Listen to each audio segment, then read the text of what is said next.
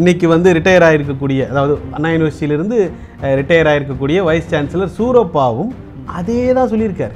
Technical colleges need to ரீகான்ஃபிகர் to stay relevant. More than 15% of technical colleges have been shut down in Tamil Nadu. அதுக்கு அவர் கொடுத்துருக்கக்கூடிய பதில் என்னன்னா, poor admissions. ஏன் poor admissions? Poor education, poor standards, poor faculty. What to engineering colleges in the state lakh? அவங்களுக்கு என்ன வந்து பிரச்சனை அப்படின்னு கேட்குறாரு. அப்படின்னு பார்த்தீங்கன்னா, many colleges lakh good faculty. Many, ஒன்று ரெண்டு இல்லைங்க, many. Library books have been borrowed and instant libraries have been set up. எல்லாற்றிலும் ஏமாற்று வேலை, ஏமாற்று ஏமாற்று ஏமாற்று. கடைசியாக அதில் யாருங்க அஃபெக்ட் ஆகுறா? இன்றைக்கி தரமற்ற கல்விகளை கொடுத்துட்டு தான் இன்றைக்கி நம்ம நாடு வந்து இந்த நிலைமையில் வந்து இருக்குது. இங்கே இருக்கிற NIT IITக்கும் மற்ற கல்லூரிகளுக்கும் என்ன வித்தியாசம்? இவங்க லேட்டஸ்ட்டு NIT IITயில் லேட்டஸ்ட்டு சிலபஸும் எக்ஸலண்ட் ப்ரொஃபஸர்ஸும் இருக்காங்க, அவ்வளோதான். இங்கே அவுடேட்டட் சிலபஸும், PG முடித்த சின்ன பையன் சின்ன பொண்ணோ கிளாஸ் எடுத்து பசங்களுடைய டைமையும் பேரண்ட்ஸோடைய மணியையும் நீங்கள் வந்து இங்கே வேஸ்ட் பண்ணிட்டு, நீங்கள் எப்படிங்க பழங்காலத்து சிலபஸை படிச்சுட்டு எப்படி நீங்கள் இன்றைக்கி இருக்கக்கூடிய லேட்டஸ்ட் ஜாப்ஸுக்கு அப்ளை பண்ணுவீங்க? ஆனால் மக்கள் என்ன நினச்சிட்றாங்க, இந்த நம்ம திறமை தான் பிரச்சனைன்றது நம்புறது இல்லை. அவங்க நம்புறது வந்து லேக் ஆஃப் ஜாப்ஸ். என்ன தான் 2 to 2.5 lakhsனாலுமே அதுவும் அஃபோர்ட் பண்ண முடியாத மக்கள் வந்து பல கோடி பேர் இருக்கிறான். ஸோ ஒரு பையன் படிக்கணும்னு நினைச்சோம், அவனால் படிக்க முடியவில்லை என்றால், அதாவது பணம் சார்ந்த ஒரு பிரச்சனையினால் எப்படி இந்த நாடு அடுத்த நிலைக்கு செல்லும் நீங்கள் சொல்லுங்கள். அவனை அந்த சமூகம் எப்படி அவனை வந்து குறிச்சிருச்சு? 7 to 7.5னா நீ என்னது ஆவரேஜ் ஸ்டூடெண்ட்டுன்னு அவனை மைண்டில் ஃபிக்ஸ் பண்ணிட்டான். யாருங்க இதெல்லாம் ஃபிக்ஸ் பண்ணுறது? இப்போ 9.5 எடுத்தவன் மேதாவினும் 5.5 எடுத்தவன் முட்டாள்னும் சொல்லக்கூடிய இந்த மார்க் பேஸ்டு சமூகம் தான் நம்ம சமூகம். இங்கே எத்தனை ஸ்டூடெண்ட் நான் லிஸ்ட்டு கொடுப்பேன். இங்கே 60, 65 எடுத்துகிட்டு அங்கே போய் கிளாஸ் டாப்பராக இருக்காங்க. அப்போ என்ன சொல்லுவீங்க அவங்கள? இன்னும் நம்ம ரெக்கார்ட் நோட் எழுதிக்கிட்டு என்னது இந்த ரெட் பெனில் கோடு போட்டுக்கிட்டு இண்டெக்ஸு பேஜ் நம்பரு, கடவுளாலையும் உங்களெல்லாம் வந்து மாற்றவே முடியாது. வேலை வாய்ப்பு முழுக்க முழுக்க அந்த ஸ்டூடெண்ட் கையில் தான் இருக்குது. நிறைய ஸ்டூடெண்ட்ஸ் பேரண்ட்ஸ் வந்து கேட்பாங்க, சார் எல்லாம் ஓகேவா சார், நீங்கள் ஜாப் கேரண்டி கொடுப்பீங்களா சார்ண்ணே? அப்படியே உங்கள் பக்கத்தில் உங்கள் பையன் உட்காந்துருக்கான் பாருங்கள், அந்த கேள்வி அவங்ககிட்ட கேளுங்க. பட் ஒரு சாரி ஸ்டேட் ஆஃப் அஃபேர்ஸ் என்னன்னு பார்த்தீங்கன்னா, இது இங்கே ஒரு டீம்டு யூனிவர்சிட்டியில் MBA படிக்கிறதுக்கு வருஷத்துக்கு 8 லட்ச ரூபா கட்டி பிடிக்கிறது. அங்கே டாப் கிளாஸ் MBA டிகிரி வந்து 2 to 2.5 lakhsல அவங்களுக்கு கிடைக்குது. என்ன மாதிரியான எக்ஸ்போஷர் அவங்களுக்கு அங்கே கிடைக்கும்? இன்றைக்கி இருக்க காலகட்டத்தில் ஒரு பையன் சொல்கிறான், சார் நான் கேம்பஸில் ப்ளேஸ் ஆகிட்டேன் சார், என் ஃப்ரெண்டு கூட வந்திருக்கேன். சரிப்பா நீ போய் படிக்கல சார், நான் லைஃப் செட்டில்டு சார், கேம்பஸில் ப்ளேஸ் ஆகிட்டேங்கிறான். ஆனால் அதே மக்கள் ஒரு நாள் சாட்டர்டே எங்கள் ஆஃபீஸ்க்கு வரணும். அட் ஏஜ் ஆஃப் 32 எத்தனை IT, banking, finance professionals, hardware professionals, marketing professionals ஆஃபீஸ்க்கு வர்றாங்க. சார் அட் ஏஜ் ஆஃப் 32 இப்போ நான் போகணும் சார்ன்றான். ஒய்ஃபு குழந்தையோட வரான். இந்தியாவிலேயே நம்ம 26, 27 இயர்ஸ்க்கு மேலே எங்களை கான்டாக்ட் பண்ணாதீங்க அப்படின்னு சொல்ல தைரியம் திராணி இருக்கக்கூடிய ஒரே ஆஃபீஸ் யூரோப் ஸ்டடி சென்டர் மட்டும்தான். எங்களுடைய கல்வி ஆலோசகர்களுக்கு இருக்கக்கூடிய நாலேஜ் வேறு எந்த நிறுவனத்துடைய கல்வி ஆலோசகர்களுக்கும் இருக்கக்கூடிய வாய்ப்பே கிடையாதுன்றது ஒரு சேலஞ்சாகவே நான் சொல்லுவேன். பேச்சுலர்ஸ் பொறுத்த வரைக்கும் அங்கே போனால் சேஃபாக இருப்பாங்களா, சாப்பாடெல்லாம் கரெக்டாக இருக்குமா, எங்கள் பையனால் போய் அங்கே படிக்க முடியுமா, இந்த பயத்தை தான் இங்கே இருக்கக்கூடிய காலேஜஸ் யூஸ் பண்ணி பேச்சுலர்ஸுக்கு இங்கேயே போட்டுவிட்டு. ஸோ பேச்சுலர்ஸ் இங்கே படித்து முடிச்சிட்ட பிறகு மாஸ்டர்ஸ்க்கு பேரண்ட்ஸ் பசங்களை அனுப்பணும்னு நினைக்கிறாங்க, பசங்களுக்கு படிக்க இன்ட்ரெஸ்ட் இல்லை. இது ஒரு சிக்கன் அண்ட் எக் ஸ்டோரி மாதிரி போயிட்டுருக்கு. ரெண்டு பேருமே ஒரு ஓப்பன் மைண்ட் செட்டோடு எங்களை வந்து அணுகுங்க. ஒரு 2 to 2.5 lakhs ஃபீஸ் ஸ்ட்ரக்சர்லையோ இல்லை ஃப்ரீ எஜுகேஷன்லையோ ஸ்டூடெண்ட்ஸ் போய் யூரோப்பியன் கவர்மெண்ட் யூனிவர்சிட்டிஸில் படிக்கலாம்.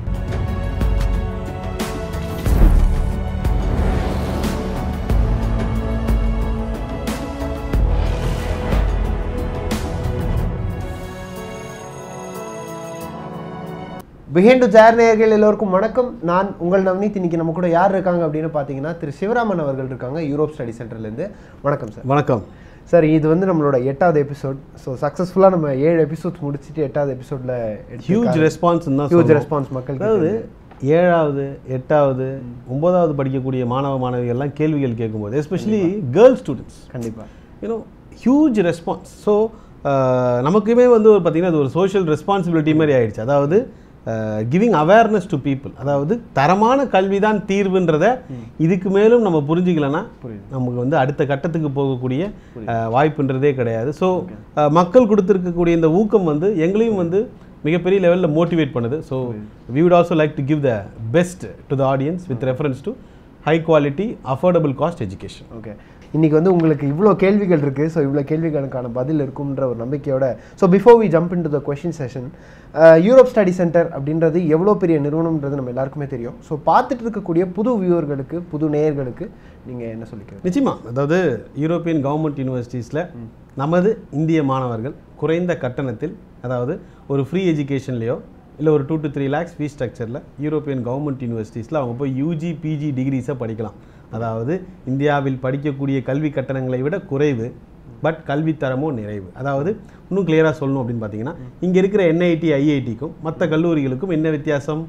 இவங்க லேட்டஸ்ட் என்ஐடி ஐஐடியில் லேட்டஸ்ட் சிலபஸும் எக்ஸலண்ட் ப்ரொஃபஸர்ஸும் இருக்காங்க, அவ்வளோதான். இங்கே அவுடேட்டட் சிலபஸும் பிஜி முடித்த சின்ன பையன் சின்ன பொண்ணும் கிளாஸ் எடுத்து பசங்களுடைய டைமையும் பேரண்ட்ஸோடைய மணியையும் இன்றைக்கி வந்து இங்கே வேஸ்ட் பண்ணிட்டுருக்கோம். இதை மாற்றி அமைக்கக்கூடிய ஒரு கட்டமைப்பு தான் யூரோப் ஸ்டடி சென்டர். அனைவருக்கும் கல்வி என்பதை தாண்டி அனைவருக்கும் ஒரு தரமான கல்வி கிடைக்க வேண்டும், அதுதான் இதில் வந்து ஒரு முக்கியமான ஒரு விஷயம். ஓகே, அதே மாதிரி முக்கியமாக நம்ம பார்க்கும்போது இன்றைக்கி இருக்கக்கூடிய எஜுகேஷன் ஸ்டாண்டர்டுன்றது எங்கே போயிட்டுருக்குன்றத நிறைய பேர் கொஸ்டின் பண்ணிட்டு இருக்கக்கூடிய சூழலில் எப்படிப்பட்ட ஒரு எஜுகேஷன் சிஸ்டம்ன்றது அமையணும்னு நினைக்கிறீங்க? இப்போ பார்த்தீங்கன்னா, இப்போ நம்ம எவ்வளவோ இன்டர்வியூஸில் நிறைய விஷயங்கள் நம்ம வந்து பதிவு செய்கிறோம். அதாவது சிலபஸ் மாற்றுங்க, ஃபேக்கல்ட்டிஸ் இன்னும் அப்கிரேட் பண்ணணும்னு எல்லாமே நம்ம சொல்லிட்டு இருந்தோம். அதே கண்டென்ட்டை வந்து இன்னைக்கு வந்து ரிட்டையர் ஆகிருக்கக்கூடிய, அதாவது அண்ணா யூனிவர்சிட்டியிலிருந்து ரிட்டையர் ஆகிருக்கக்கூடிய வைஸ் சான்சலர் சூரப்பாவும் அதே தான் சொல்லியிருக்காரு. அதாவது technical colleges need to ரீகான்ஃபிகர் to stay relevant, அதாவது மறு கட்டமைப்பு செய்தால்தான் அவங்களால வந்து இன்னைக்கு வந்து ரிலவெண்ட்டாக சஸ்டெயின் பண்ண முடியும். அதாவது பார்த்தீங்கன்னா, மோர் தேன் 15% of technical colleges have been shut down in Tamil Nadu. அதுக்கு அவர் கொடுத்துருக்கக்கூடிய பதில் என்னன்னா, புவர் அட்மிஷன்ஸ். ஏன் poor admissions? Poor education, poor standards, poor faculty. இதுதான் பிரச்சனை இன்னைக்கு. அடுத்த கேள்வி பார்த்தீங்கன்னா, what are the reasons for tip in admissions in the past few years? அவர் கொடுத்துருக்க பதில் இது எதுவுமே நான் சொல்லவில்லை. அதாவது ரிட்டையர்டு வைஸ் சான்சலர் சூரப்பா சொல்லியிருக்கிறது, the quality of engineering education offered in many colleges is bad due to poor infrastructure and lack of faculty members. இதைத்தான் நம்ம இந்த வேன்வுட்ஸ்லேயே ஒரு 15 ஷோ கிட்டத்தட்ட நம்ம பண்ணியிருப்போம். எல்லாத்துலேயும் நம்ம பதிவு செய்ய வைக்கிறது இதுதான். அடுத்து அந்த இன்டர்வியூவர் கேட்குறாரு சூரப்பா கிட்ட, what two engineering colleges in the state lakh? அவங்களுக்கு என்ன வந்து பிரச்சனை அப்படின்னு கேட்குறாரு. அப்படின்னு பார்த்தீங்கன்னா, many colleges lakh good faculty. Many, 1-2 இல்லைங்க, மெனி. அடுத்தது, some show faculty members in different college. Library books have been borrowed and instant libraries have been set up. எல்லாற்றிலும் ஏமாற்று வேலை, ஏமாற்று ஏமாற்று ஏமாற்று. கடைசியாக அதில் யாருங்க அஃபெக்ட் ஆகுறா? யார் அஃபெக்ட் ஆகுறா? Common man. இன்னைக்கு தரமற்ற கல்விகளை கொடுத்துட்டு தான் இன்னைக்கு நம்ம நாடு வந்து இந்த நிலைமையில் வந்து இருக்குது. இது ஒரு retired vice chancellor of Anna university இது சொல்கிறாரு. கேட்குறாங்க, ஓகே இதுக்கு என்னதான் வழிமுறை அப்படின்னு அவங்க கேட்கும்போது, எல்லாத்தையும் ரீகான்ஃபிகர் பண்ணணும், லேட்டஸ்ட் சிலபஸ் ஸ்டூடெண்ட்ஸுக்கு கொடுத்தாதான் இந்த காலேஜஸ் வந்து சர்வைவ் ஆக முடியும்ன்ற நம்ம சொல்லக்கூடிய அதே வாக்கியத்தை தான் இவருமே சொல்லியிருக்காரு. ப்ளஸ் இந்த இன்டர்வியூட லிங்க்குமே நம்ம டிஸ்கிரிப்ஷனில் போடுவோம். அதை படித்தாச்சும் இப்போ இருக்கக்கூடிய பேரண்ட்ஸு எஸ்பெஷலி பேச்சுலர்ஸ்க்கே நம்ம போங்கன்னு சொல்கிறோம். பட் இன்னைக்கு பேரண்ட்ஸ் பேச்சுலர்ஸ்க்கு வர்றவங்க என்ன கேட்குறாங்கன்னு நினைக்கிறீங்க? சார் ஃபுட் ஃபெசிலிட்டி இருக்குமா, இது இருக்குமா, அது இருக்குமா? நம்ம இதுதான் பார்க்குறோம். ஒரு இப்போ ஒரு அதே மாதிரி என்னைக்கு பேரண்ட்ஸ் வந்து ஒரு காலேஜுக்குள்ளே போயிட்டு ஹாஸ்டல் நல்லா இருக்கா, பஸ் ஃபெசிலிட்டி இருக்கா, என்னங்க மெஸ் ஃபெசிலிட்டி இருக்கான்லாம் பார்க்கறத விட்டுட்டு ஹெச்ஓடி என்ன படிச்சிருக்கார், லெக்சரர்ஸ் என்ன படிச்சிருக்காங்க, அவங்களுக்கு என்ன டொமைன் எக்ஸ்பீரியன்ஸ் இருக்குது, பயோடெக்னாலஜி படித்தவன் பயோடெக்னாலஜியில் போய் வேலை செய்கிறானா, ஏரோநாட்டிக்கல் படித்தவன் ஏரோநாட்டிக்கலில் போய் வேலை செய்கிறானான்றதெல்லாம் நம்ம பார்த்தா தான் நம்ம இது எல்லாத்தையுமே மாற்ற முடியும். இல்லைன்னா you know there is no way forward. இன்றைக்கி வந்து பசங்களுக்கு எல்லாத்து மேலேயும் இன்ட்ரெஸ்ட் வந்துடுது படிக்கிறத தவிர. இது ஒரு மிகவும் ஒரு அபாயகரமான ஒரு கட்டம். படிக்கிறத தவிர வேறு என்னங்க பண்ண முடியும் வாழ்க்கையில் முன்னேறதுக்கு? ஸோ இனிமேலாவது பேரண்ட்ஸ் வந்து கொஞ்சம் இதெல்லாம் அவேர்னஸ் வரணும். எங்களுக்கு என்ன satisfaction at Europe study centre, எங்களால் இயன்றவரை முயன்றவரை ஒரு 1000 ஸ்டூடெண்ட்ஸை என்னுடைய சென்னை, ட்ரிச்சி, கோயம்புத்தூர், பெங்களூர் ஆஃபீஸ்லேருந்து நம்ம வந்து அனுப்பிச்சிட்டு இருக்கிறோம். அட்லீஸ்ட் இந்த 1000 ஸ்டூடெண்ட்ஸ் வந்து நாளைக்கு ஒரு பெரிய ஒரு சேஞ்சை அவங்க வந்து உண்டாக்குவாங்கன்ற ஒரு நம்பிக்கை தான் யூரோப் ஸ்டடி சென்டரும் சரி, இந்த ஆஸ்க் யூரோப் ஸ்டடி சென்டர் நிகழ்ச்சியை நடத்துறதும் சரி. கண்டிப்பாக. ஸோ இன்னைக்கு நம்மளோட எபிசோடில் நம்ம நிறைய பேர் கேட்டிருக்கக்கூடிய கேள்விகள் அதுதான் the whole objective. So first வந்து KN சந்துரு அவர்கள் கேட்டிருக்காங்க, சார் உங்கள் ஆஃபீஸ் கன்சல்டன்சி ஃபீஸ் இருக்குன்னு கொஞ்சம் மெம்பர்ஸ் தப்பாக சொல்கிறாங்க சார், அதை பற்றி ப்ளீஸ் சொல்லுங்கள். நல்ல கொஸ்டின். ஃபர்ஸ்ட் ஆஃப் ஆல் பார்த்தீங்கன்னா, நம்ம நிறுவனத்துக்கும் மற்ற ஏஜென்ட்ஸ் கன்சல்டன்ஸுக்கும் அடிப்படையிலேயே பல வித்தியாசங்கள் இருக்குது. அவங்க அனைவரும் ப்ரமோட் செய்வது Australia, US, UK, Canada, New Zealand இந்த அனைத்து பல்கலைக்கழகங்களுமே உங்களுக்கு அந்த ஏஜென்ட்டுக்கு 3லேருந்து 3.5 லட்சம் ரூபா ஒரு ஸ்டூடெண்ட்டுக்கும் அவங்க கமிஷனாக கொடுப்பார்கள். அதனால் அவங்க வந்து என்ன சொல்கிறதுங்க, கன்சல்டன்சி ஃபீஸ்ன்றதே அவங்க வாங்கிறது கிடையாது. இங்கே European யூனிவர்சிட்டிஸில் either it's free education are very very low fees. எந்த பல்கலைக்கழகங்களுமே நல்லா புரிஞ்சுக்கணும், யாருக்குமே எந்த ஒரு கமிஷன்ஸுமே தரவே மாட்டாங்க. ஓகேங்களா? ஃப்ரெஞ்ச் யூனிவர்சிட்டிஸ் மட்டும்தான் கொஞ்சம் போல் கொடுப்பாங்க. பட் எந்த பல்கலைக்கழகமே கொடுக்க மாட்டாங்க. இதெல்லாம் வெளிப்படையே எந்த நிகழ்ச்சியில் யாருமே சொல்லவே மாட்டாங்க. ஸோ நாங்கள் என்ன பண்ணுறோம்னா வந்து ஸ்டூடெண்ட்ஸை நம்ம வந்து நாங்கள் எங்களுடைய சர்வீசஸ்க்கு நாங்கள் சார்ஜ் பண்ணுறோம், அவ்வளோதான். மற்றபடி இதில் ஒரு வேறு எதுவுமே கிடையாது. பிகாஸ் எங்களுக்குமே பார்த்தீங்கன்னா நான் வந்து ஒரு ப்ரைவேட் கம்பெனி, நம்ம ஏதோ கவர்மெண்ட் ஆர்கனைசேஷன் கிடையாது. ஏதாவது இலவசமாக சேவை மனப்பான்மையில் நம்ம செய்கிறதுக்கு. பட் நாமினலான சார்ஜஸ் எங்களுக்குமே பார்த்தீங்கன்னா கிட்டத்தட்ட ஒரு 200 ஸ்டாஃப் மெம்பர்ஸ் ஒர்க் பண்ணுறாங்க. அவங்களுடைய டைம், நேரம், ஆஃபீஸஸ், ஏகப்பட்ட எக்ஸ்பென்சஸ் இங்கேயுமே இருக்குது. பட் எண்ட் ஆஃப் தி டே நான் பார்க்கக்கூடிய ஒரே விஷயம் என்னென்னா, இதை செய்தால் மாணவ மாணவிகளுக்கு பயன் கிடைக்குமா கிடைக்காதா? பயன் அளிக்காத விஷயத்தை நம்ம செய்து இதை நடத்த வேண்டிய அவசியம் இல்லை. அதனால தான் நம்ம என்ன சொல்கிறோம், அப்ராடுக்கு மெடிசன் போகாதீங்க, மெடிசனை இந்தியாவில் படிங்க, ஒரு உதாரணத்துக்கு. ஸோ மக்களுக்கு பயனளிக்கக்கூடிய விஷயத்தை நாம் செய்வதனால்தான் 13 இயர்ஸாக மக்கள் நம்மளை இந்த நம்பர் 1 இடத்துல வச்சுருக்காங்க. ஓகே. ஸோ அடுத்தபடியாக மிராஸ் முகமது வந்து என்ன கேட்டிருக்காங்கன்னா, hi sir, I am 11th soon gonna promoted to 12th standard. So I'm thinking to study BME in Italy. Which country you suggest for me? And finally, I don't need to miss this opportunity. Is there a chance to fill that place? Is that possible? முன்னாடி சொன்ன மாதிரி ஒரு 11th standard 10th standard ஸ்டூடெண்ட்ஸுக்குமே வந்து நீங்கள் யோசிச்சிருப்பீங்களா Navneet, 11th 10thலலாம் இந்த மாதிரி ஒரு நிகழ்ச்சி பார்த்துருந்தா நம்மளுக்கு எவ்வளோ இன்ஸ்பயராக இருக்கும். அதுதான் இந்த நிகழ்ச்சி வந்து இன்றைக்கி இருக்கக்கூடிய யங்ஸ்டர்ஸ்க்கு வந்து இந்த நிகழ்ச்சி செஞ்சுட்டு இருக்கு. ஒரு 11th standard BMEனா பயோமெடிக்கல் இன்ஜினியரிங், இதை படிக்கணும்னு அவன் நினைக்கிறான். எவ்வளோ ஒரு சிறந்த ஒரு படிப்பு. ஸோ நிச்சயமாக அதை அவர் பேச்சுலர்ஸே அங்கே போய் படிக்கலாம். ஒரு 2 to 2.5 lakhs ஃபீஸ் ஸ்ட்ரக்சரில் இந்த இன்ட்ரெஸ்ட்டை அவர் படித்து முடிக்க வரைக்கும் அவர் வந்து அதை மெயின்டைன் பண்ணணும். நிச்சயமாக இந்த வாய்ப்பை தவற விடாதீங்க. பேரண்ட்ஸுமே சப்போர்ட் பண்ணுங்கள். நேற்றுக்கு ஒரு நண்பர் நம்ம ஆஃபீஸ்க்கு வந்திருந்தார். அந்த பையன் வைக்கிற பெரிய கம்ப்ளைண்ட்டே என்னென்னா, பூனேயில் அவனுக்கு ஒரு இன்டர்ன்ஷிப் கிடச்சிருக்கு, பேரண்ட்ஸ் அலோவ் பண்ண மாட்டாங்களாம். ஐயோ என்ன பூனே, நம்ம எப்போ தான் இந்த மைண்ட் செட்லேருந்து மாற போகிறோன்றதே தெரியல. பேரண்ட்ஸுமே பார்த்தீங்கன்னா ஸ்டூடெண்ட்ஸை ரொம்ப எல்லா பேரண்ட்ஸும் சொல்ல வரல, சில பேர் எல்லாம் நிறைய மாறிடுச்சு. இன்னும் அவங்கள ஒரு அடைத்து வைத்த சூழலே அந்த பசங்க இருக்கும்போது அவனுக்கு எல்லாத்து மேலேயும் வெறுப்பு வந்துடுது. ஸோ பேரண்ட்ஸுமே இந்த என்ன சொல்கிறதுங்க, இந்த கல்வி முறை மாற்றத்துக்கும் இந்த எக்ஸ்போஷருக்கும் அவங்களும் மனதளவில் தயாராகி அப்ரூவல்ஸ் கொடுக்கணும் ஸ்டூடெண்ட்ஸ்க்கு. ஓகே. ஸோ அடுத்தபடியாக UX ஹக் அப்படின்றவங்க கேட்டிருக்காங்க, சார் இப்போ நான் BBA செகண்ட் இயர் படிச்சுட்டு இருக்கேன். அப்பா ஒரு டீ மாஸ்டர் தான். So financially two struggling. I have interest in study MBA in European countries. What can I two சார்னு கேட்டிருக்காரு. அதாவது பார்த்தீங்கன்னா தம்பி, நமக்கு எப்படி பார்த்தாலும் ஃபீஸ் ஸ்ட்ரக்சர் ஒரு MBA படிக்கிறதுக்கு யூரோப்பியன் கண்ட்ரீஸில் ஒரு 2 to 2.5 lakhs இருக்கும். ப்ளஸ் நமக்கு லிவிங் எக்ஸ்பென்சஸ் கண்டிப்பாக 25,000 கிட்டத்தட்ட வரும். ஒரு நிகழ்ச்சிக்காக வாங்க நாங்கள் அதை பண்ணிடுறோம் இதை பண்ணிடுறோன்னு சொல்லி அவனையும் காயப்படுத்த வேண்டிய அவசியமோ கட்டாயமோ எண்ணமோ எனக்கு இல்லை. ஆஃபீஸ்க்கு வாங்க, இன்ஃபர்மேஷன் கலெக்ட் பண்ணுங்கள், உங்களுக்கு எந்த அளவுக்கு இது சூட்டபுளாக இருக்குன்னு பாருங்கள். உங்களுக்கு சூட்டபுளாக இருந்துச்சுன்னா நிச்சயமாக செய்யலாம். பட் எனக்கு மிகப்பெரிய இந்த நிறுவனத்தை நடத்துவதில் மிகப்பெரிய சிக்கல் என்னன்னு பார்த்தீங்கன்னா, ஒரு மாணவனுக்கு படிக்க இன்ட்ரெஸ்ட் இருக்கும், அவனுக்கு ப்ரொஃபைல் இருக்கும், எல்லாமே இருக்கும், நல்ல இங்கிலீஷ் பேசும், எல்லாமே இருக்கும். ஆனால் ஃபினான்ஷியலாக நம்ம தான் என்ன தான் 2 to 2.5 lakhsனாலுமே அதுவும் அஃபோர்ட் பண்ண முடியாத மக்கள் வந்து பல கோடி பேர் இருக்கிறான். ஸோ ஒரு பையன் படிக்கணும்னு நினைச்சோம், அவனால் படிக்க முடியவில்லை என்றால், அதாவது பணம் சார்ந்த ஒரு பிரச்சனையினால் எப்படி இந்த நாடு அடுத்த நிலைக்கு செல்லும் நீங்கள் சொல்லுங்கள். இப்போ இதே யூரோப்பில் எடுத்துக்கிட்டிங்கன்னா, அவன் படிக்கணும்னு நினச்சா அவன் படிக்கலாங்க. அவனுக்கு எந்த கல்வி கட்டணம் எதுவுமே கிடையாது, அந்த அரசாங்கம் அது இலவசமாக அவனுக்கு கொடுக்குது. பட் இங்கே PhDக்கு கூட நம்ம வந்து ஃபீஸ் கட்டி படிக்கக்கூடிய நிலையில் நம்ம இருக்கிறோம். கல்வி முறை மாற்றம் வராமல் நம்ம அடுத்த நிலைக்கு சென்றுடுவோம், நம்ம வளர்ந்துடுவோம் என்று நினைப்பது ஒரு காணல் நீர் மட்டும்தான். ஓகே. ஸோ அடுத்தபடியாக பிரணவ் பவார் அவங்க என்ன கேட்டிருக்காங்கன்னா, sir I am going to right 12th ports in 2022. So நிறைய போர்ட்ஸ் எழுத போகிற ஸ்டூடெண்ட்ஸ் நிறைய பேர் வெற்றியே எதுக்கு நான் வந்து நம்ம 8வது எபிசோட் நம்ம எதுக்கு பண்ணணும். டெஃபினெட்லி.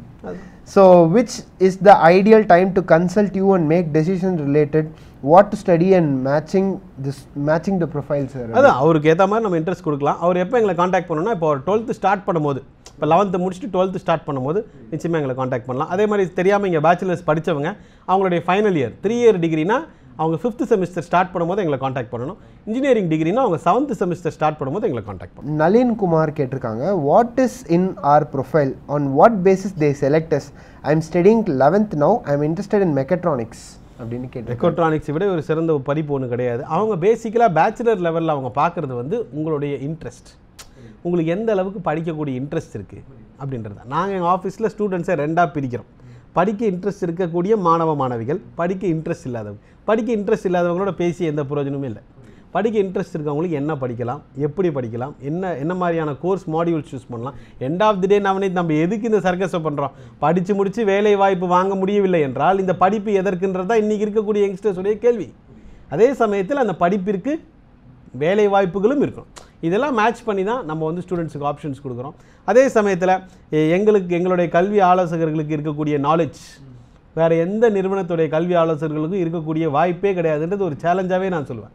இப்போ வந்து ஒரு ட்ரிபிள் படித்த ஸ்டூடெண்ட்டு இல்லை ஒரு கெமிக்கல் இன்ஜினியரிங் படித்த ஸ்டூடெண்ட்டு எனர்ஜி இன்ஜினியரிங் படிக்க முடியுமா முடியாதான்றது யூரோப் ஸ்டடி சென்டருடைய கல்வி ஆலோசகர்களால் தான் சொல்ல முடியும். ஏன்னா அதுக்கு என்ன ப்ரீ ரெக்வசிட்ஸு, இது என்ன மாதிரியான சப்ஜெக்ட்ஸ் இவன் படிச்சிருக்கணும், இது எல்லாத்தையுமே அவங்களுக்கு ட்ரைனிங் கொடுத்து 1 வருஷம் 1.5 வருஷம் ட்ரைனிங் கொடுத்த பிறகு தான் அவங்கள ஸ்டூடெண்ட்ஸே நம்ம வந்து மீட் பண்ண வைக்கிறோம். அதாவது strict protocols and fundamentals benefiting the students and parents, அதுதான் Europe study சென்டருடைய objective. Okay, so அடுத்தபடியாக கோகுலகிருஷ்ணன் என்ன கேட்டிருக்காங்கன்னா, sir for average BE completed student with 7 to 7.5 CGPA, is it possible for ME in Europe with free or paid education and affordable living expenses? And do we need to prepare for any entrance exam னு கேட்டிருக்காங்க. பார்த்தீங்கன்னா first அவர் என்ன start பண்ணுறாரு, அவனை அந்த சமூகம் எப்படி அவனை வந்து குறிச்சிருச்சு. 7 to 7.5னா நீ என்னது ஆவரேஜ் ஸ்டூடெண்ட்டுன்னு அவனை மைண்டில் ஃபிக்ஸ் பண்ணிட்டான். யாருங்க இதெல்லாம் ஃபிக்ஸ் பண்ணுறது? இப்போ 9.5 எடுத்தவன் மேதாவின்னும் 5.5 எடுத்தவன் முட்டாள்னும் சொல்லக்கூடிய இந்த மார்க் பேஸ்டு சமூகம் தான் நம்ம சமூகம். இங்கே எத்தனை ஸ்டூடெண்ட் நான் லிஸ்ட்டு கொடுப்பேன், இங்கே 60-65 எடுத்துகிட்டு அங்கே போய் கிளாஸ் டாப்பர் ஆயிருக்காங்க. அப்போ என்ன சொல்லுவீங்க அவங்கள? இன்னும் நம்ம ரெக்கார்ட் நோட் எழுதிக்கிட்டு என்னதுமே இந்த ரெட் பெனில் கோடு போட்டுக்கிட்டு இண்டெக்ஸு பேஜ் நம்பரு, கடவுளாலையும் உங்களெல்லாம் வந்து மாற்றவே முடியாது. ஏன் பண்ணுறோம், எதுக்கு பண்ணுறோம் நமக்கு தெரியாது. ஆனால் யாரோ சொன்னாங்க நம்மளும் பண்ணுறோம், அவ்வளோதான். So that is not a problem actually. நிச்சயமாக அவர் வந்து ஃப்ரீ எஜுகேஷன்ஸுக்குமே நம்ம வந்து ட்ரை பண்ணலாம். If not paid education which starts from 2 to 3 lakhs a year.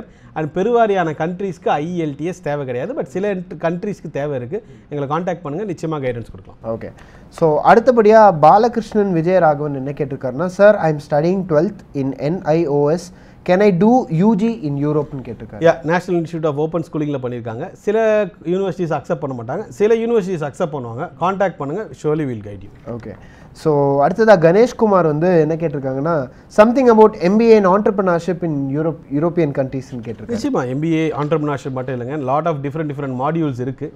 So அவங்க ப்ரொஃபைலுக்கு ஏற்ற மாதிரி, அவங்க இன்ட்ரெஸ்ட்க்கு ஏற்ற மாதிரி, ப்ளஸ் முக்கியமாக நாளைக்கு என்ன விதமான ஆப்பர்ச்சுனிட்டிஸ் இருக்குது. பட் ஒரு சாரி ஸ்டேட் ஆஃப் அஃபேர்ஸ் என்னன்னு பார்த்தீங்கன்னா, இது இங்கே ஒரு டீம்டு யூனிவர்சிட்டியில் MBA படிக்கிறதுக்கு வருஷத்துக்கு 8 லட்ச ரூபா கட்டி படிக்கிறேன். அங்கே டாப் கிளாஸ் MBA டிகிரி வந்து 2 to 2.5 lakhs அவங்களுக்கு கிடைக்கிது. என்ன மாதிரியான எக்ஸ்போஷர் அவங்களுக்கு அங்கே கிடைக்கும். என்னென்னா இன்றைக்கி அப்படியே இந்த சூழலையே நம்ம சுற்றி வந்துக்கிட்டு புலம்புறதுல எந்த அவசியம், எந்த ஒரு பிரயோஜனமுமே இல்லை. ஸோ நிச்சயமாக யூரோப் ஸ்டடி சென்டர் காண்டாக்ட் பண்ணுங்கள். ஒரு ஃப்ரீ எஜுகேஷன்லையோ, ஒரு MBAக்கு ஆஃப்கோர்ஸ் MBAக்கு ஃப்ரீ எஜுகேஷன் கிடையாது, மற்ற கோர்சஸில் MBA இன்போட ஃப்ரீ எஜுகேஷன்லையோ ஒரு 2 to 2.5 lakhs ஃபீஸ் ஸ்ட்ரக்சரில் இவங்க தாராளமாக யூரோப்பியன் கவர்மெண்ட் யூனிவர்சிட்டிஸில் படிக்கலாம். அடுத்தது முகேஷ் பெருமாள்னு ஒருத்தர் கேட்டிருக்காரு, மாஸ்டர்ஸ் இன் மேனேஜ்மெண்ட் பண்ண முடியுமா sir, which is the best country to study மேனேஜ்மெண்ட்னு கேட்டிருக்காரு. த பெஸ்ட் கண்ட்ரீஸ்னால் அந்த ஷெங்கன் கண்ட்ரீஸில் 26 கண்ட்ரீஸ் இருக்குது Navneeth. Okay, 26 கண்ட்ரீஸ்க்குமே different course modules, different opportunities, different fees structures, different entry requirements. அதனால தான் இந்த யூரோப்புக்குள்ளெல்லாம் வேறு யாரும் உள்ளே வர்றது கிடையாது. It's two complex to understand and execute and to deliver to students. அதனால தான் யூரோப் ஸ்டடி சென்டர் தவிர எவனுமே வந்து நாங்கள் அனுப்புறதில்ல. 1/10 ஆஃப் ஸ்டூடெண்ட்ஸ் கூட இந்தியாவில் வேறு யாரும் அனுப்புறதில்ல யூரோப்பியன் கண்ட்ரீஸ்க்கு. ஸோ அவங்க கோர்ஸ் மாடியூல்ஸ் அவங்களுடைய ப்ரிஃபரன்ஸ்க்கு ஏற்ற மாதிரி we can guide them. So Santhosh Jain ஒருத்தங்க கேட்டிருக்காங்க, sir I have another question, metallurgical courses பற்றி சொல்லுங்கள் மாஸ்டர்ஸ்க்கு அப்படின்னு கேட்டிருக்காங்க. அஃப்கோர்ஸ் மெட்டலர்ஜி பொறுத்த வரைக்கும் மெட்டலர்ஜி, அப்புறம் பார்த்திங்கன்னா மெட்டீரியல் சயின்ஸ், செராமிக்ஸ் இன்ஜினியரிங், இதிலெல்லாம் நிறைய ஆப்பர்ச்சுனிட்டிஸ் இருக்குது. பட் இந்த இந்த படிப்புகளை படிக்கக்கூடிய மாணவர்கள் அடுத்து அவங்க PhD படிக்கிறதுக்கும் தயாராகிடணும். இது வந்து ஒரு ரிசர்ச் ஓரியன்ட் கோர்ஸாகவும் நிறைய விஷயத்தில் இப்போ வந்து ப்ரொஜெக்ட் பண்ணப்படுது. பட் PhDக்கு அவங்க நமக்கு ஸ்டைஃபன் பே பண்ணுறான் 1.5 to 2 lakhs per month. So நமக்கு என்ன பிரச்சனை இருக்குது? So they can opt for these courses, excellent ones.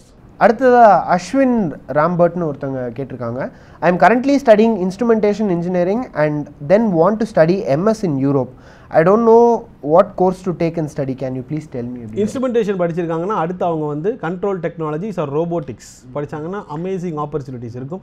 Electronics படிப்புக்கு இருக்கக்கூடிய வாய்ப்புகள் உலகத்தில் வேறு எந்த ஒரு இன்ஜினியரிங் படிப்புக்குமே வந்து கிடையாது. ப்ளஸ் நீங்கள் எலக்ட்ரானிக்ஸ் கம்பெனிஸ் எடுத்துக்கிட்டிங்கனாலுமே கூட Nokia, siemens, Snyder, Ericsson, Robert bash, ABP, Philips, ஆல்ஸ்ட்ராம் எல்லா கம்பெனிஸுமே ஃப்ரம் யூரோப் தான். ஆனால் நம்ம பசங்க என்ன பண்ணுவாங்க, இந்த நியூசிலாண்ட்லேயும் கனடாவிலையும் போய் பிஜி டிப்ளமாவுக்கு அங்கே போய் உட்காந்துருப்பான். ஏன்? இந்த ஏஜென்ட்ஸ் கன்சல்டன்ஸ் கொடுக்கக்கூடிய தவறான வாக்குறுதிகள். அங்கே வைரம் இருக்குது, வைடூரியம் இருக்குது, அங்கே அப்படியே போன உடனே அள்ளிடலாம். இப்படி தான் இவங்க வந்து அடிப்படை. எப்போ ஒருத்தன் வந்து அவன் திறமையை வளர்த்துக்கணும்னு நம்பாமல் அந்த நாடு என்னை காப்பாற்றுன்னு அவன் நினைக்கிறானோ அன்றைக்கே அவன் கதை முடிஞ்சுது. சார் அக்ரிகல்ச்சர் யூரோப்பியன் கண்ட்ரீஸில் ஸ்கோப் இருக்கா அப்படின்னா எந்த கண்ட்ரியில் இருக்குது சார்? அக்ரிகல்ச்சர் ஸ்கோப் இல்லாமல் இருக்குமா? நிச்சயமாக நல்ல ஸ்கோப்ஸ் இருக்குது. அண்ட் அஃப்கோர்ஸ் லாட் ஆஃப் ஆப்பர்ச்சுனிட்டிஸுமே அந்த அக்ரிகல்ச்சரல் சைடில் இருக்குது. இன்றைக்கி லேட்டஸ்ட்டாக பார்த்தீங்கன்னா ஆர்கானிக் ஃபார்மிங், ஹார்டிகல்ச்சர்லாம் நிறைய டெவலப்மெண்ட்ஸ் நடந்துகிட்ருக்கு. ஸோ அதெல்லாம் இந்த ஸ்டூடெண்ட்ஸ் வந்து கற்றுக்கலாம். அவங்க படித்து முடிச்சுட்டு அங்கேயும் வேலை செய்யலாம், இங்கேயும் வேலை செய்யலாம். சந்தோஷங்கிறவங்க ஒருத்தங்க கேட்டிருக்காங்க. Sir I am finished mechanical engineering. I can do my entity level 2 course in Trichy. I am doing my masters in NDT to apply Finnish University if it is possible. ஃபின்லாண்டில் நம்ம அப்ளை பண்ணலாம். பட் மாஸ்டர்ஸ் இன் நான் destructive testing வந்து அந்த options இருக்கான்னு எனக்கு தெரியல. அவங்க plain mechanical design engineering எடுக்கலாம். அண்ட் ஃபின்லாண்ட் மட்டும் இல்லை, there are other opportunities also. அதான் முன்னாடியே சொன்ன மாதிரி fees structure it's either free education R 2.53 lakhs per year. யூரோப்பில் ஃபீஸ் ஸ்ட்ரக்சர் அதே தான். இப்போ நம்ம இன்டர்வியூஸில் நான் ஸ்டார்டிங் பண்ண இன்டர்வியூஸ்லாம் 1.5 lakhsன்னு சொல்லியிருப்பேன். ஆனால் அங்கே அதே ஃபீஸ் ஸ்ட்ரக்சர் தான். நம்ம இந்திய ரூபாயின் மதிப்பு நான் இன்றைக்கி இன்டர்வியூ பண்ணுமோ 65-70 ரூபா, இன்றைக்கி 90 ரூபா. மக்கள் நினைக்கலாம் என்னது இது சார் ஃபீஸை ஏற்றிக்கிட்டே போகிறாருன்னு. நான் ஃபீஸை ஏற்றலை, காலேஜும் ஏற்றலைங்க. இந்திய ரூபாயின் மதிப்பு என்ன ஆகுதுங்க, ஏன் கீழே இறங்குது? நம்ம எல்லா உபயோகிக்கிற ப்ராடக்ட்ஸுமே ஃபாரின் ப்ராடக்ட்ஸ். நம்ம நாட்டிலேருந்து பணம் எல்லாத்துக்கும் என்ன போயிட்டுருக்குங்க, வெளியில் போயிட்டே இருக்குது. அப்போ நம்ம பணத்தோடைய வேல்யூ என்ன ஆகும்? குறையும். பட் நம்ம இந்த பசங்களுக்கு தரமான கல்வி கொடுத்து எல்லா ப்ராடக்ட்ஸையும் நம்ம ஊரில் தயார் செய்து அந்த ப்ராடக்ட்ஸை அயல் நாட்டுக்கு நம்ம எக்ஸ்போர்ட் பண்ணும்போது நம்ம ருப்பியோடைய வேல்யூ வந்து இன்க்ரீஸ் ஆகும். பட் இதெல்லாம் நம்ம பேசலாம், எப்போ நடக்க போகுது, நடக்கணும்ன்ற ஒரு எண்ணம் இருக்குது, அவ்வளோதான். ரியா ஆர்எம்னு ஒருத்தங்க கேட்டிருக்காங்க. Sir I am pursuing plain BBA second year. Is there any possibility for MBA in textiles அப்படின்னு கேட்டிருக்காங்க. எம்பிஏ இன் டெக்ஸ்டைல்ஸ்னு வேணாம், எம்பிஏ இன் ஃபேஷன் டெக்னாலஜிஸ் இந்த மாதிரியான ஆப்ஷன்ஸ் நம்ம வந்து நிச்சயமாக பார்க்கலாம். இல்லாட்டி அங்கேயுமே வந்து ஒரு பிளெயின் எம்பிஏ படித்தா கூட நாளை எந்த டொமைன்லையுமே அவங்க போய் படிக்கலாம். And it gives them lot of exposure. But என்னன்னா இன்றைக்கி இருக்க காலகட்டத்தில் ஒரு பையன் சொல்கிறான், சார் நான் கேம்பஸில் ப்ளேஸ் ஆகிட்டேன் சார், என் ஃப்ரெண்டு கூட வந்திருக்கேன். சரிப்பா நீ போய் படிக்கல சார், நான் லைஃப் செட்டில்டு சார், கேம்பஸில் ப்ளேஸ் ஆகிட்டேங்கிறான். ஆனால் அதே மக்கள் ஒரு நாள் சாட்டர்டே எங்கள் ஆஃபீஸ்க்கு வரணும். அட் ஏஜ் ஆஃப் 32 எத்தனை ID, banking, finance professionals, hardware professionals, marketing professionals ஆஃபீஸ்க்கு வர்றாங்க. சார் அட் ஏஜ் ஆஃப் 32 இப்போ நான் போகணும் சார்ன்றான். ஒய்ஃபு குழந்தையோடு வரான். அதான் அந்த அந்த யங்ஸ்டர்கிட்ட நம்ம என்ன சொல்லணும்னா, கண்டிப்பாக அனுப்புகிறேங்க உங்களே இல்லை, இந்த 3-4 வயசு பையன் இருக்கு இல்லையா, கரெக்டாக 14 வருஷம் கழிச்சு வாங்க, அவனுக்கு யூஜிக்கு அனுப்புகிறேன். பிகாஸ் இந்தியாவிலேயே நவனித் 26-27 இயர்ஸ்க்கு மேலே எங்களை கான்டாக்ட் பண்ணாதீங்க அப்படின்னு சொல்ல தைரியம் திராணி இருக்கக்கூடிய ஒரே ஆஃபீஸ் யூரோப் ஸ்டடி சென்டர் மட்டும்தான். மற்ற எந்த ஆஃபீஸ் போங்க, 35 நாங்கள் பண்ணுறோம், 40 பண்ணுறோம். அவங்க போனாங்களா போகலையா, இல்லை அவங்களுக்கு போனால் அங்கே யூஸ் இருக்குமான்னு இவனுக்கு என்னங்க போச்சு? இவனை போய் அங்கே இறக்கி விட்டான்னா இவனுக்கு கமிஷன் வந்துடும், இவன் அடுத்த வேலையை பார்க்க போயிடுவான். ஸ்டூடெண்ட் அங்கே மாட்டிக்கிட்டு திண்டாடுவான். சார் அதே மாதிரி இப்போது நிறைய பேர் வந்து டிஃப்ரெண்ட் ஸ்கோப் ஆஃப் ஸ்டடீஸ் கேட்குறது நம்ம பார்க்குறோம். டெக்ஸ்டைல், ஃபேஷன், இன்ஜினியரிங் தவிர்த்து இந்த மேனேஜ்மெண்ட் ஓரியன்ட் கோர்சஸும் நிறைய பேர் கேட்குறத பார்க்குறோம். ஸோ இதுக்கெல்லாம் எப்படிப்பட்ட ஒரு இடமா ஷெங்கன் கண்ட்ரிஸ் அமைது சார்? நீங்கள் எல்லா படிப்புகளுக்குமே போகலாம். நான் தான் சொல்லுவேனே, ஹைட்ராலஜி, ஜியாலஜி இதெல்லாம் யாராவது படித்து நீங்கள் கேள்விப்பட்டிருப்பீங்களா? இதுக்கே நான் 10-15 ஸ்டூடெண்ட்ஸ் அனுப்புகிறேன். ஸோ என்னென்னா ஒரே விஷயம் என்னென்னா, சில படிப்புகளுக்கு நம்ம ஆழமாக போக வேண்டிய வேலைகள் இருக்கும். மெட்டீரியல் சயின்ஸ், பயோடெக்னாலஜி இதுக்கெல்லாம் நம்ம பிஹெச்டி வரைக்கும் போகணும். இதில் சில படிப்புகள் இருக்கும். இந்த பிபிஏ யூஜியோட கூட நிறுத்திடலாம், மெக்கானிக்கல் யூஜிலையும் நிறுத்தலாம், பிஜிலையும் நிறுத்தலாம், கம்ப்யூட்டர் சயின்ஸ் யூஜிலையும் நிறுத்திக்கலாம், பிஜிலையும் நிறுத்திக்கலாம், அவங்கவுங்களுடைய இஷ்டம். பட் சில படிப்புகளுக்கு மட்டும் ஆழத்துக்கு போகணும். முன்னாடியே நான் சொல்கிற மாதிரி உங்களுக்கு இன்ட்ரெஸ்ட் எடுத்து ஹார்ட் ஒர்க் பண்ணி ஃபோக்கஸ்டாக நீங்கள் இருந்தீங்கன்னா வெற்றி நிச்சயமாக கிடைக்கும். பட் ஓகே சார் சொல்லிட்டாரு கன்ஃபார்ம் ஜாப் அப்படின்லாம் யாரும் எந்த நம்பிக்கையும் வைக்க வேண்டாம். வேலை வாய்ப்பு முழுக்க அந்த ஸ்டூடெண்ட் கையில் தான் இருக்குது. நிறைய ஸ்டூடெண்ட்ஸ் பேரண்ட்ஸ் வந்து கேட்பாங்க, சார் எல்லாம் ஓகேவா சார், நீங்கள் ஜாப் கேரண்டி கொடுப்பீங்களா சார்னு.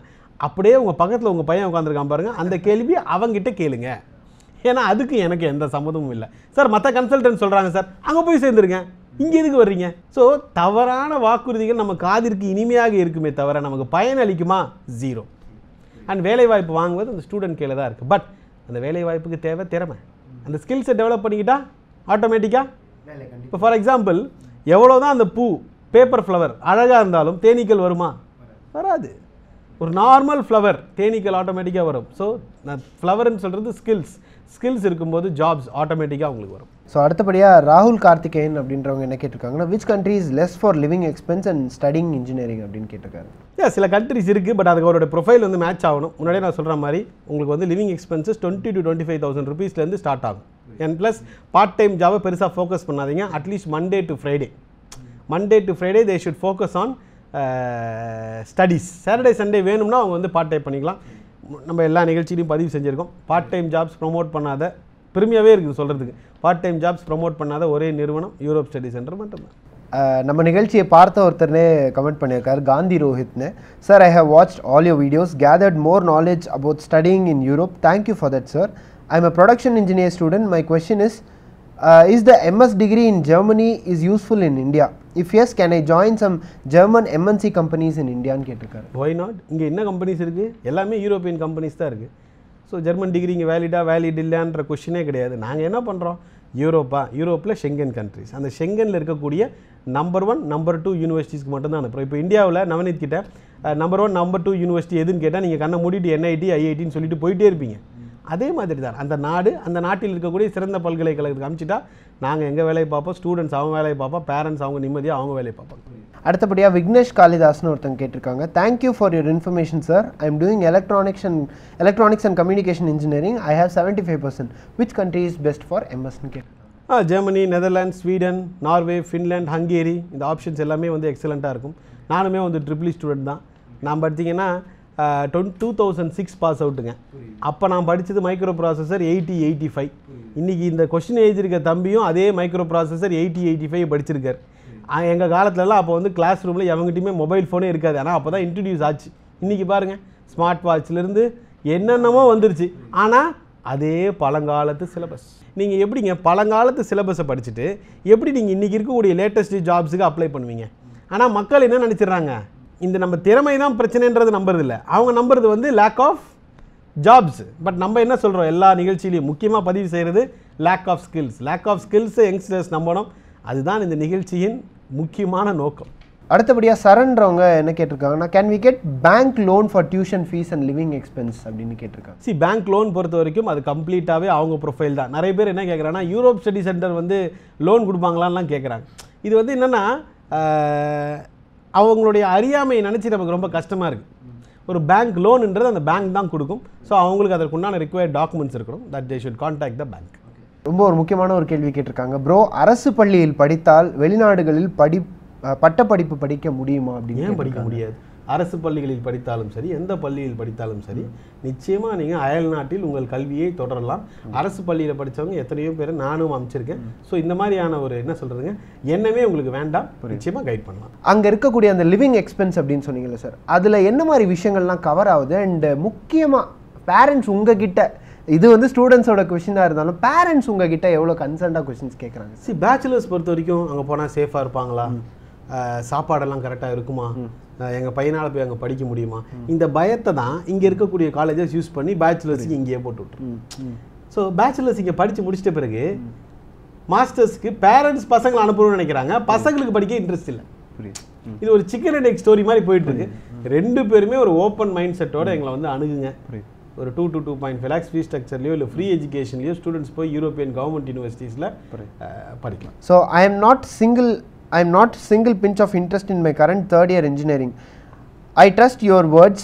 Even I am planning to quit my 3 years engineering and I study from bachelor's. But sir, I am an average student, sir. But I can assure you, I am planning to study masters in Europe. It's my childhood dream too. I will contact you at the right time, sir. Thanks a lot for your service. I am feeling now why I didn't know this before. Because I am now pursuing my third year of mechanical engineering அப்படின்ற மாதிரி ஒரு கொஞ்சம் பெயின்ஃபுல்லான ஒரு விஷயம் சொல்லியிருக்காரு. இவர் மட்டும் இல்லை தம்பி, எல்லாருமே இதே மனநிலை தான்.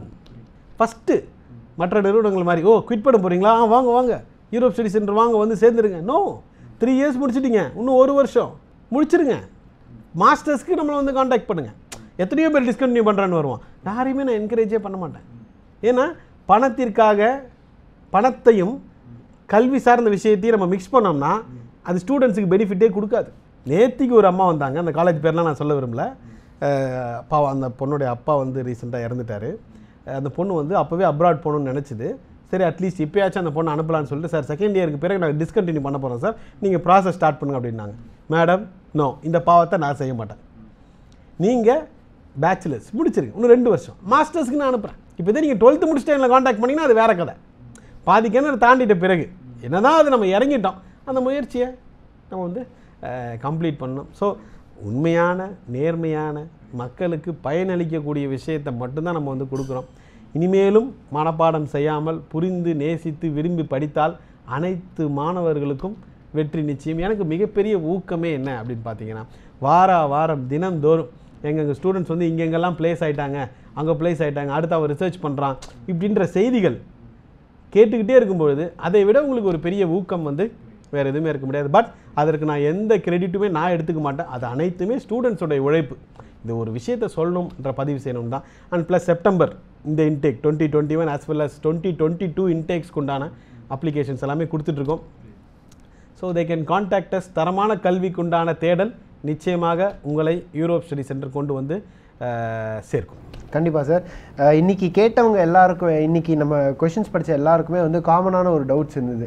இந்த மாதிரி நாங்கள் படிக்கலாமா, இதை பண்ணலாமா, அதை பண்ணலாமா அப்படின்னு. ஸோ இந்த மாதிரி டவுட்ஸை அட்ரஸ் பண்ணும்போது நிறைய பேருக்கு டவுட்ஸ் தீர்ந்தது மட்டும் இல்லாமல் அவங்களுக்கு ஒரு கிளியரான வியூ ஒன்று கிடைக்குது. So thank you so much sir, என்னோட கேள்விகள் எல்லாத்தையும் பதில் சொன்னதுக்கு அண்ட் மக்களோட கேள்விகள் எல்லாத்தையும். நிச்சயமாக. ஸோ அதே மாதிரி viewers, you can ask your questions below this show. We will answer that in our 9th episode.